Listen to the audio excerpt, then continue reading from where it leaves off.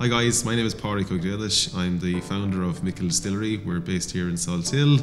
I'm a 6th generation Poitín distiller from Connemara myself, and the tradition goes back to my great-great-great-grandfather, Micil Mac-Chiara.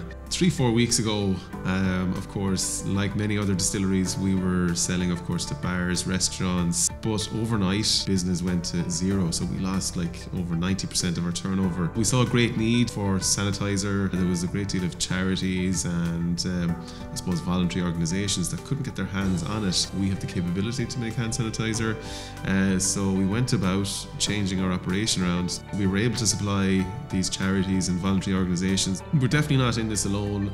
I have to say the community spirit has certainly come out as a result of the virus outbreak, and you know, there's two very good examples there that we've worked with. So the Salthill Village, the Galway City Vintners as well, distributing it to very worthy charities and organisations throughout the city. The little final message: stay home, stay safe, keep the hands clean, agus tugaigéara. Slán go fóill.